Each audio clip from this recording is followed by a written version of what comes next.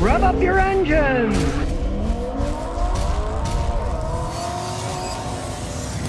Today I'm going to show why America is not ready for electric cars. Now, I've been saying that for years. There's no infrastructure. This country is not ready to add all these electric cars to the power grid. And recently, events in Texas have proven me exactly 100% correct. From cold weather coming into Texas, especially my old hometown, Houston, knocked the entire system down. Space heaters were plugged in, it got browned out and then blacked out by just a little bit of electric heat. And realize this, if you have a fast charger at your house that does 220 volt charging of an electric car, that's equivalent to running 5 full ceramic space heaters all at the same time. Now in the state of Texas, there's 22 million cars driving around. Let's say even half of those are electric cars, 11 million. What would happen to the electric power grid if those things were being plugged in and 11 million cars plugging in at night to the mix, and oh voila, you'd have darkness everywhere. Now money doesn't grow on trees and electricity doesn't come out of thin air. With no infrastructure,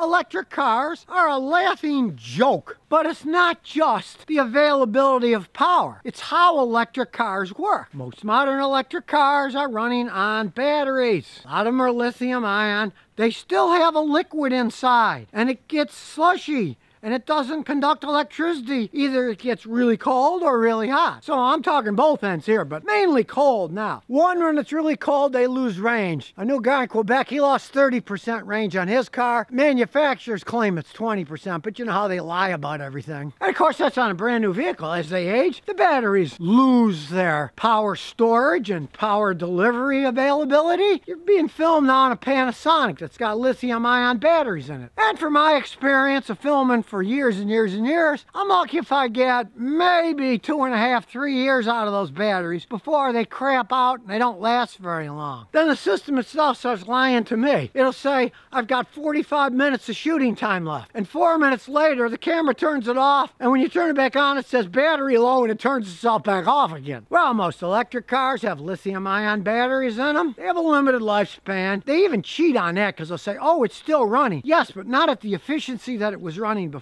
They lose their efficiency. So the range that you have that's already limited because it's cold outside, you might lose 20%. If it's an old battery, you might lose 40%. And when we go inside a gasoline car and start it up, even though it's cold outside, if you're like the guys in Houston and Dallas, you can heat yourself up. Take this Lexus, for example. With a full gas tank, idling with the heater on, can run about 3 days idling with the heat on. And when you see the fuel gauge is getting low, go to a gas station, fill it back up, and you can continue to heat yourself. Well, let's say you were unlucky enough to be in Houston or Dallas when the power went out. If you had an electric car, it's only going to heat for so long, and you cannot recharge it if there's no power in the area. Now, this is why you'd be better off having a hybrid instead of a full electric car. Because the hybrid, you can use whatever you want, and when the battery gets low, the engine comes back on and starts charging things up. They could actually sit even longer. If you had like a Toyota Prius, I had a friend in Canada that used it when the heat went out in his cabin, and he said he had a full tank of gas, and with the battery charged, he could warm himself up in that thing for well over a week without having to buy any more fuel. Just think about it. Gasoline cars have been around a long time. They can take all kinds of weather. Take my Celica. It's been sitting here for weeks and weeks unused, covered with snow and ice. But what happens when you try to start it? As you can see, it's untouched by human hands. It's got almost 250,000 miles. It's a 1994. It's old, but gasoline doesn't freeze. Let's see if it starts up, sitting all that time. Well, let's hope the lock isn't frozen. Ha! It's not frozen. Door is though. We'll have to try the other side. Voila! All right, let's see if it starts.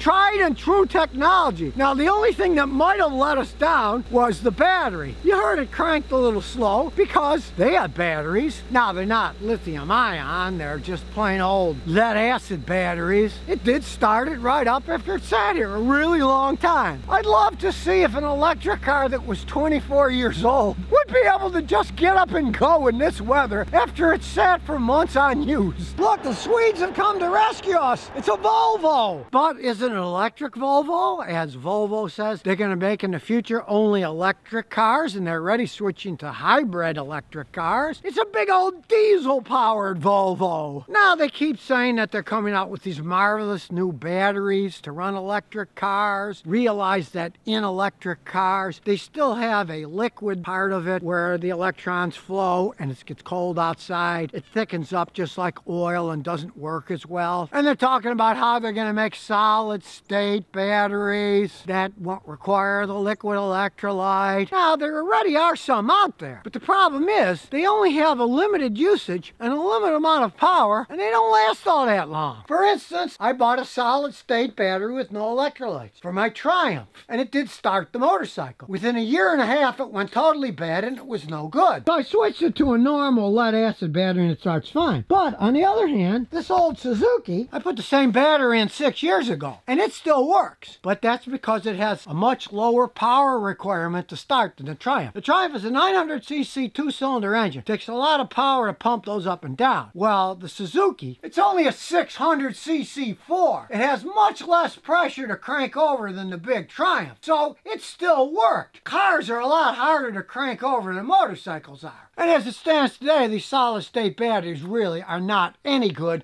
for just starting an internal combustion engine, no less driving an entire electric vehicle. Realize gasoline in many cases is much better than electricity. To give you another example, my son's got an electric leaf blower. Guess what happened when I tried to use it this morning? The battery was dead because it's cold outside. So I get my gasoline leaf blower, starts right up, and I can use my gasoline-powered leaf/snow blower to get the snow off the van so I can start the gasoline-powered van to go to the grocery store. No, I'm not some kind of Luddite who hates machines. Hey, I'm a mechanic. But even when I use electric tools, I like 120-volt ones that plug into the wall and I get a giant extension cord. I don't like the battery-powered ones. Invariably, they let you down and run out of power when you need it. Electric can work fine when it's plugged in, but you can't plug your car in and drive it around. You'll be limited by, 100, 200-foot extension cord, right? So that's not going to work out. Now realize that less than 1% of the vehicles in America on the road are electric vehicles. Less than 1%. And of course, there's various reasons for that. Nobody knows who's going to win the electric car race. Is it going to be a deal like the Chinese have experimented with quite a bit, where you don't even own the battery in your car, you just lease it by the month, and just like when you run out of propane for your barbecue, you go to a station and they just pull the battery pack out of your car and put another one in that's fully charged, and you don't have to deal with any of the crap of recharging it. But here again, there's the question of infrastructure. You're gonna need an awful lot of those exchange stations if millions of people have electric cars, and then they would have to be standardized. Each company would have to make the same type of battery that fit in. It would be a giant rat's nest. That's why, as far as I'm concerned, electric cars that run off of hydrogen fuel cells make more sense. They would all be powered by the same thing, hydrogen. Now, you'll say, well, there's no hydrogen infrastructure. Yeah, there isn't,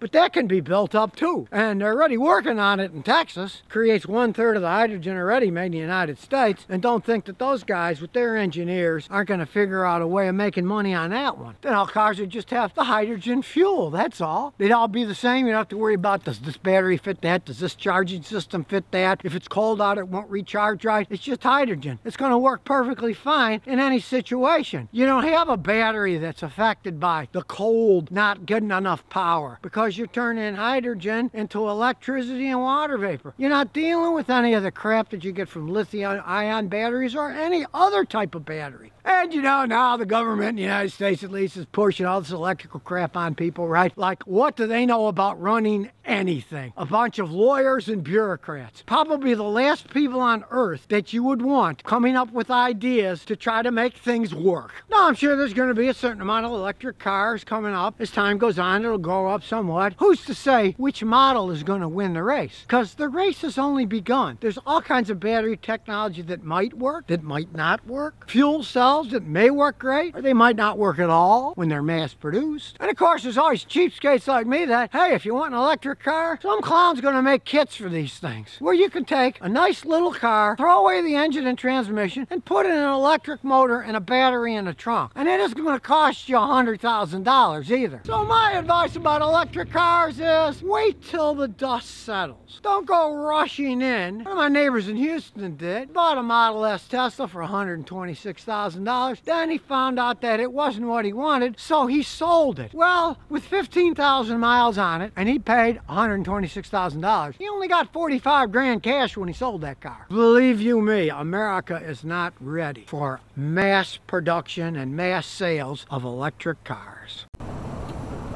So if you never want to miss another one of my new car repair videos, remember to ring that bell.